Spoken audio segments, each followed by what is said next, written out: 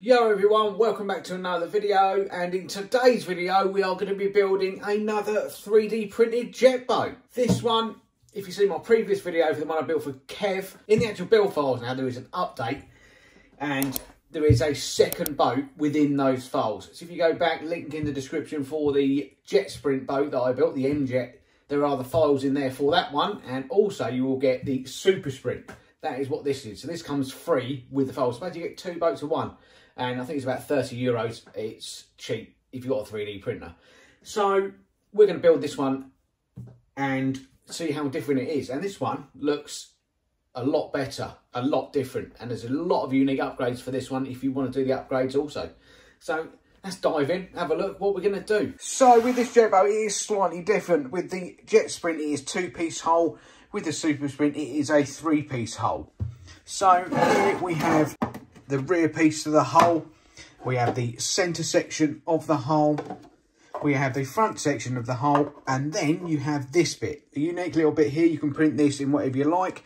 This is in PLA at the moment. The whole thing is printed in PLA tough, so it makes it a lot stronger. This is PLA, but you can also print this in TPU. So this is in the front as a bumper. So if you wanted it in TPU as a like bump stop, you can. I haven't with this one. I might do it in black. Also, we have a spoiler. This one, I've done that, look, so I printed it like that with the Super Sprint logo on the rear. There is a different jet pump for this one.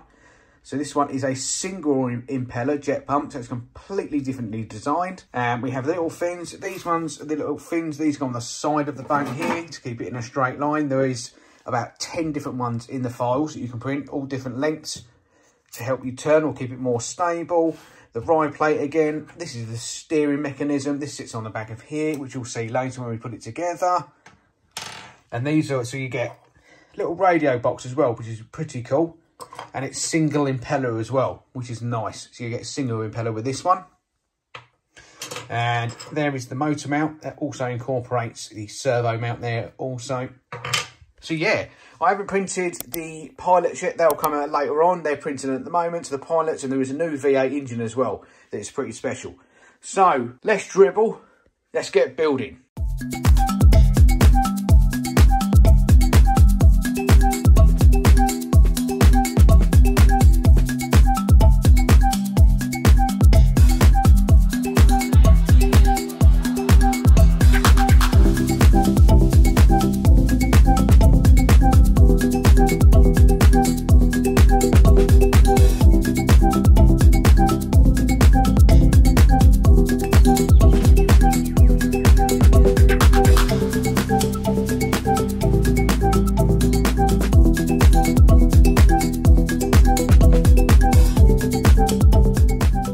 Okay, so if we start off with a three-piece hull then, we've got each individual bit, as I said, the rear section. So I've already pre-done this. This one has been waterproofed inside because obviously PLA is not waterproof. If you want to do it in ABS, that is fine. ABS is a lot more waterproof, but I had this line around this PLA and I like orange.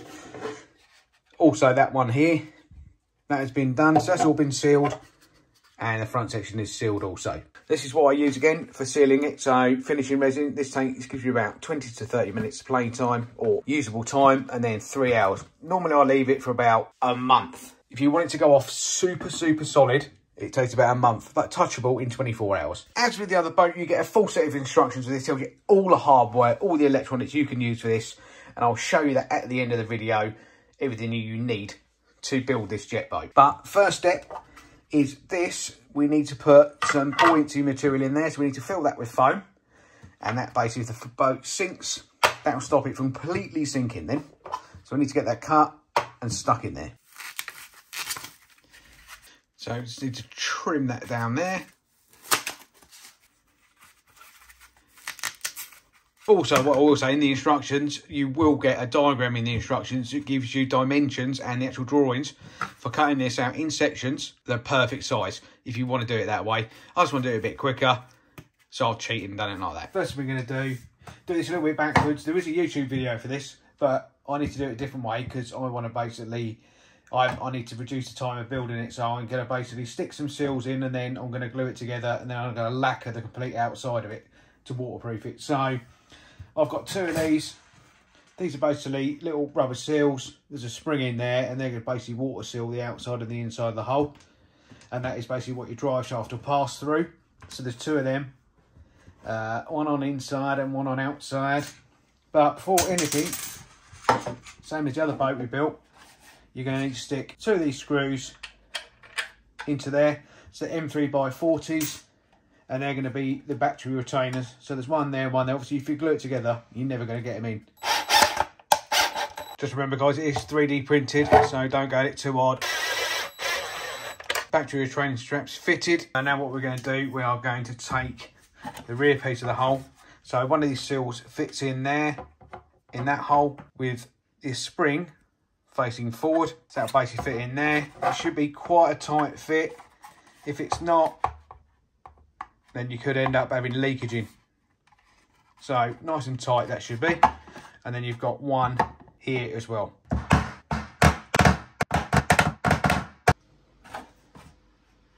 So install one of the bearings as well. These are ceramic bearings, so you don't need to lubricate these because they're all ceramic, so they don't rust.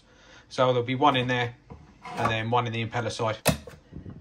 It's fitted in there perfectly. So now the next step is we can basically start gluing it together. So I'm going to use some 30-minute epoxy for this. Nice.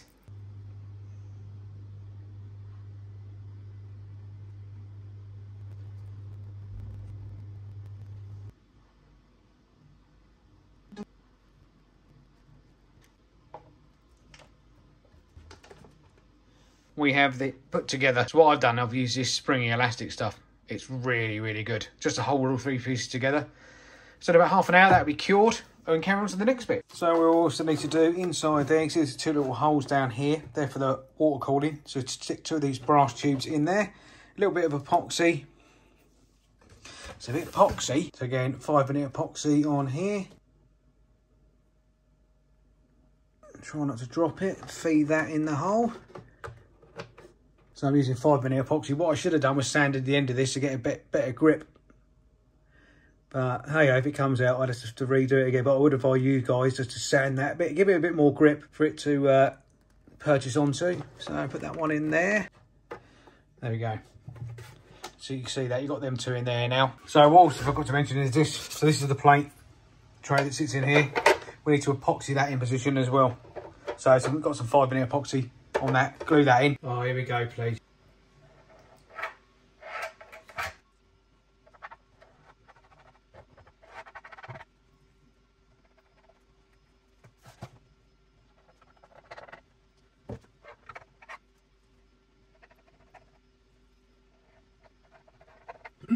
Slow down. Down there. So make sure we put it right the way. There's a little tab in the corner here, look, and that goes on that side. So let's get that seated in there and then leave that alone for 5 minutes. So here we go. So we've got all 3 parts of the hole now put together. So next thing I need to do is mask up this point here, and then we're going to apply a few coats of lacquer to the outside of it. So what I've done is masked up the points where I want to keep the spray off of. So they're on the bearings in there. And the rear ceramic bearing in there. So, let's go get it painted.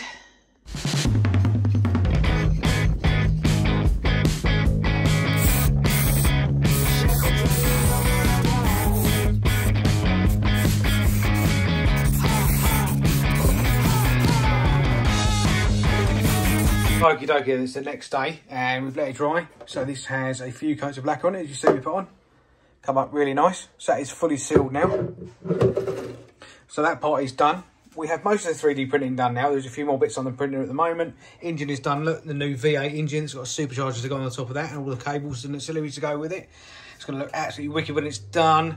So all these bits today I've done. This is what comes as well. You get this with the files. You get all full instructions, what you need to do. So you've got your drive shaft, steering shaft, motor mount pin, steering pin, engine slider shaft. That is only if you're going to. So this unique to this model.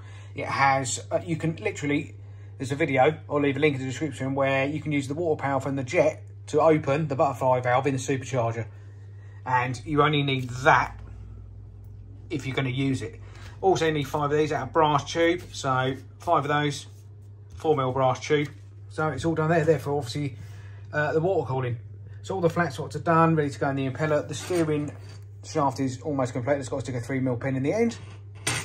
So let's carry on the next bit, get some of these bits installed. So next thing is we need to get some of these threaded inserts into the hole and into the jet unit itself. So using a soldering iron, we're going to heat these up and push them into the correct places, hopefully. Try to get them in straight if possible. So this is a servo adapter. So he's put one in there. So this will basically put a screw through then to hold the shaft in place for the steering. Okay, so that's in there. What I've had with these before though, is with these, sometimes they push the actual filament through there and blocks a hole, so you might have to stick a drill through there.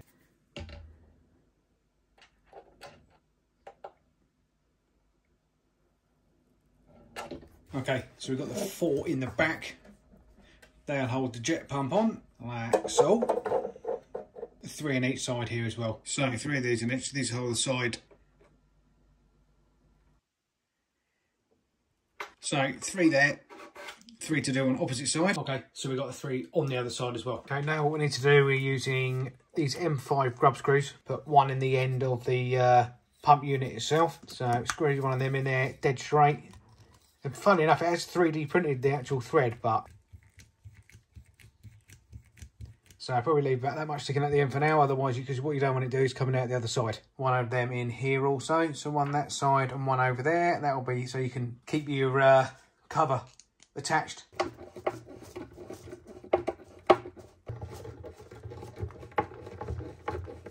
Okay, so what we need to do now, we've put another, if you can see down the bottom there, another ceramic bearing. We push that into place. Use something heavy and something flat to gently push that into there. So that's done. If you push this too far, then it'll push the bearing out. So next thing we need to do is a steering rod. So where I've basically put the flat on there, you push it on, again it's in the instructions, and this end, the actual servo attaches to. So what we also need to do is put that small pin into here. So get that started, and then we're gently going to use the vise to push it in all the way. Oh, that went in straight, didn't it? Look. Next bit, we need to install the motor mount pins into the motor mounts. They'll go in this direction. So there is 2 in the files. So this one here on the right, as you can see, is slightly different servo mount. This one is sort of a TR4, what you'll find on a TRX4 diff servo. And this one is for the slightly bigger mini servo. Now I like using mini servo, so I'm going to use a bigger style one. So there is a spare one if I ever need it. Install these 2 pins into these holes. Like so. If you want to make sure they're in there, again, use the vise. So this is the servo I'm going to be using for the steering.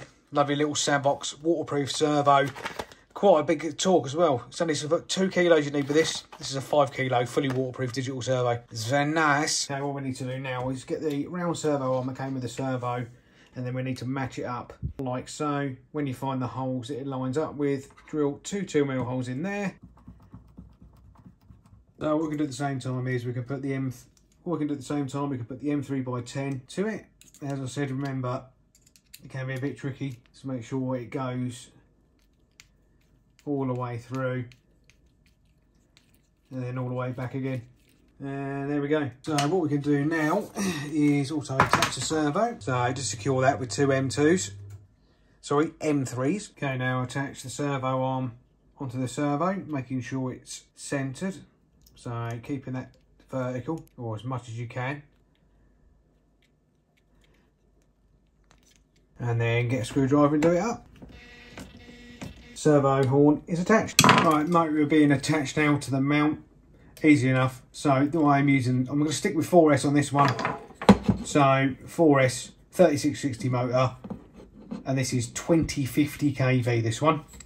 So 3660, 2050 kV. You can run 6S in this boat. I just didn't want to. I didn't want to make it stupidly quick. So it's either this motor, 3660, 2150 or 2050 kV, or a 1400 kV for 6S. And now that's done, we need to add a 5mm to 5mm motor coupler, or depending on obviously what your shaft size is. So these are good ones. Again, cheap off Amazon. So stick one of them on there for now, and then just gently do that up. then we can fully do it up. We're going to attach to the boat. So now what we're going to do, we're going to stick the spoiler on. It's easy enough. So we're just going to use 2 and 3x10s in the rear, like so. So remember, not too tight. If you're doing them too tight, they won't go on. Stick the M2s in. One in one side. There we go. So that's a spoiler on. So we're going to stick these on the side now as well. M3x6. Okay, next thing we're doing, water cooling pipes. We're putting them in now. So they go onto little brass bits in the back there. And what I'm going to do is stick a couple of little tie wraps around there to secure them in place so they don't come in and flood it. Now we've got the tie wraps on in there. If you can see that. There isn't a better way of doing this though. There is some, you can buy barbs to go on the actual brass inserts themselves, and you can solder them to them before you put them in. That's what I might do on the next one. And then you don't need to use tie wraps. What you do is you end up with a little, like these little teeth on here. So it stops it coming off. What we're going to do now, we're going to stick some Velcro. We need to stick that in here so that holds your battery. So we're going to stick a big bit down here to secure the battery in place. So we also need to do, we're going to put a bit of Velcro up here as well. That'll hold the ESC onto that side, and that allows the self-right. So battery's on the left, ESC's on the left, flood chamber's on the left. So it should self-right, perfect centre of gravity for that. So we're going to stick a bit of Velcro into here, towards the back-ish, to mount the ESC to that. Just like that. Right, yeah. So we have the ESC installed. Just remember when you push it back there, not to kick the pipe for the water coolant in the back, because it sits all the way in the back there. So just push it in. It'll keep it nice and tight. So next we can stick the motor in. So the motor unit that we assembled earlier. It's basically the 2 pins line up. Push that in like that, and then it secures the ESC nicely in place actually. Okay, we have the motor in place. I haven't done it up till fully yet. So there's an M3x40 and an M3x20 down here. So that's just gently in there for now until we get everything, and then everything put in, and then I should do it up tight. And we should also get the cabling and all the tubes sorted out in a bit as well. So all we need to do now is get the impeller fitted. So that's on the shaft and ready to go in. So we basically need to insert that on the opposite side. So I'm going to feed that through all the way, and hopefully that should be in the collet down there. So that's inserted, a little bit of Loctite on here for the motor coupler, and then we have, because these are double ones as well, we've got one on the other side there as well. Look, so we'll get that out, bit of thread lock, and then that's done. Okay, so now the impeller's fitted, we can do the 2 main motor mounts up, so they can be done now because everything else is in properly. So we'll just nip these up, they need to be tight. Sorted. Okay, so now that's done, we can fit the actual jet unit itself. So there is a bit in there, so you should be able to get it on there. Gently turning it. There we go. So make sure it's the right way out as it is, and then we're going to stick the 4 bolts in to secure that. And again, make sure guys we don't do these up too tight, because remember it's only 3D printed and you do not want to strip the nuts out. Okay guys, also you've got a nipple here and there's one inside here. I'll show you that in a minute. So there's one here, and then you've got just in there. If you are using stainless steel bearings, that is where you grease it. So you stick a grease tube through there and you grease the actual stainless steel bearings. But because I'm using ceramics, I don't need to do that. They are more expensive. They're so much more easier to use, and you don't have to replace them either. So next thing we need to do, we need to get the steering fitted. So I'll take my steering shaft, feed it through here, and then feed it through the seal, being very careful. So that is all away. So as long as you make sure that's at the bottom, you know you'll flat up be at the top in here. So what we need to do now is to get to the little screw that we put in earlier in there. You're going to need an angled ball Allen key for this one. So get your Allen key on there, and then you're just going to do it up. Not too tight, remember. Just till basically that shaft doesn't pull out the back anymore. So we need to put the steering mechanism on now. And in the files, you get loads. As you can see, they're numbered. You've got plus 25. This one is called backflip mode. So I'm wondering if it will backflip on 6S. And you've got 0. So the lesser the number, the more flat the actual boat will ride. And then I'm going to use 10 to start with. 10 will give it a slight pitch angle up. So the more numbers, the more angle the boat will ride at. So we basically plonk him on there like so. So what we'll do, we'll stick an M5 washer on there. And then an M5 nylock.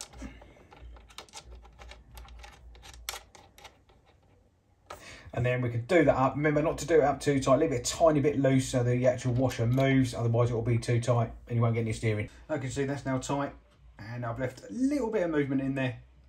So we can test that. We'll get the servo fitted. Works absolutely fine, look. What we can do now, we're going to insert the grate. So you get two different ones as well. You get the intake grate and you get the normal one as well. So that will just plonk in that way. And then two screws in there. And then we can install the ride plate. We have all of the water cooling pipes. All we need to do now is just connect up the motor. So that's all the motor in. All we need to do now is put the receiver box in, and then we're done. Put the receiver box together. So we've got a few parts here. There is a smaller one than this now, included with the kit. I'm just going to use a normal size. You've got radio box, you've got the lid. We need a bit of brass tubing, the mount, an M3 by 8.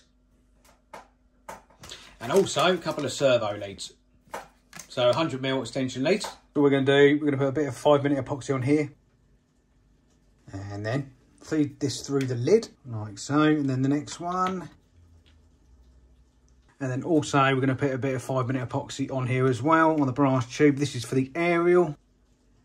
Push the aerial tube into here. And then just wait for that to go off. While that is curing, we are going to attach the base here. Threaded inserts into there, melted them in, M3 by 8 in the hole. So that is now cured.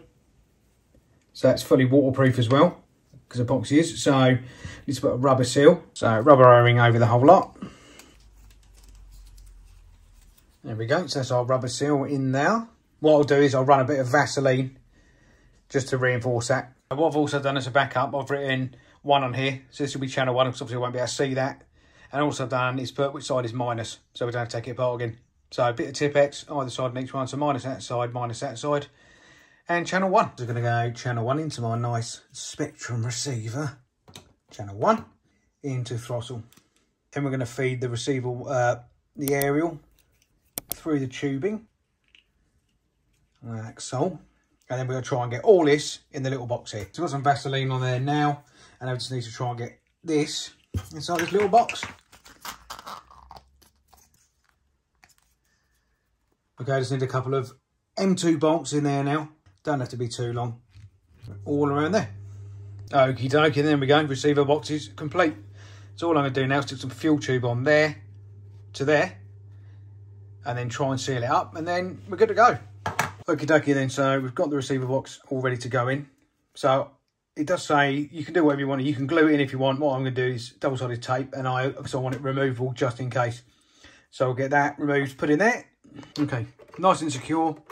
Put the aerial inside so it's at the top. Okay, so it's all done now. All we need to do is obviously, plug it in, and that's done. So that is the whole finished. Okay, these are the final pieces of the puzzle. So this is the top deck. So you've got your top deck. Look at the engine, look. So pre-done the engine. This is all 3D printed in one go. Look, how cool does that look? So supercharger goes in there. Little butterfly valves open as well. Normally there will be a rod in here and a connecting link. But with this one, we're not using it on this one. But the water pressure will come through here and it would open this up as it was going through the water. But because I printed it before it was released, the new release has this supercharger in this. The old one didn't have it. So I've already used the bearing, obviously. So I have to get another bearing and reprint the jet nozzle so we can use that. So that will come at a later date, probably in the actual run video itself. But that's the engine, look. Fully 3D printed in different on my Bamboo Lab. Looks absolutely wicked.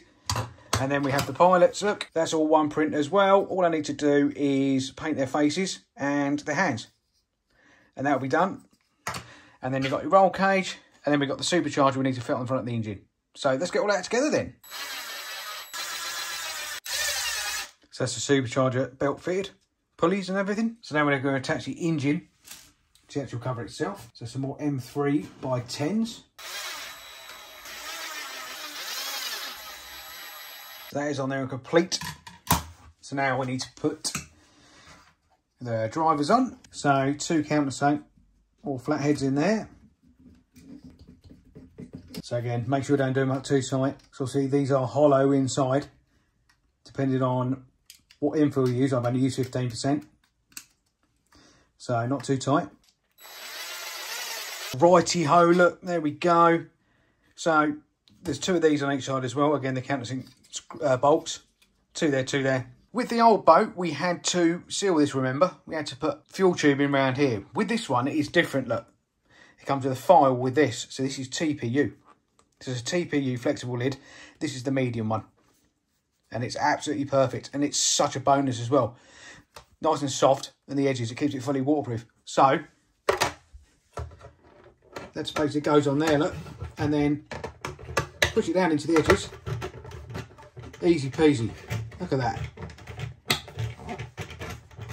It's done. Stick your battery in, done. Put the lid on, off you go. And then we can put the lid on, which slides in at the front, like so. So remember these were made earlier, look. And that's it.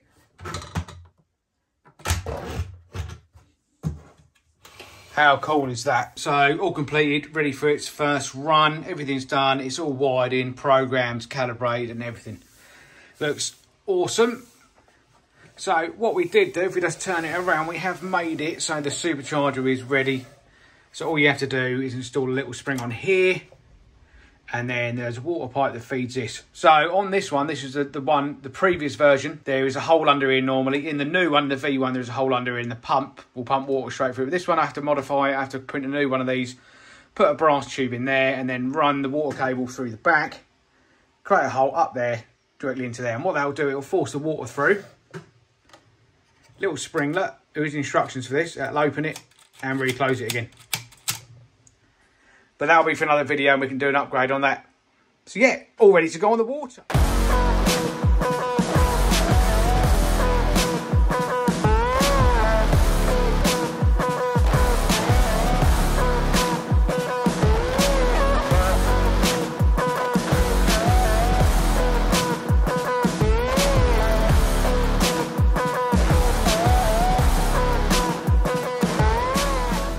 So, supercharger and all, and I think it looks absolutely epic. Awesome. Boat looks absolutely brilliant, and it's really nice to build as well. So I was wrong at the start of the video. Yes, so you'll get both. So I was wrong at the beginning of the video. So now you'll buy this one, €30. This is the Super Sprint, and you'll also get the Jet Sprint as well. So you get 2 boats for the price of one. For the price of one, sorry. This one is a lot better. It's a much better upgrade than the previous one, but they're both still really good boats.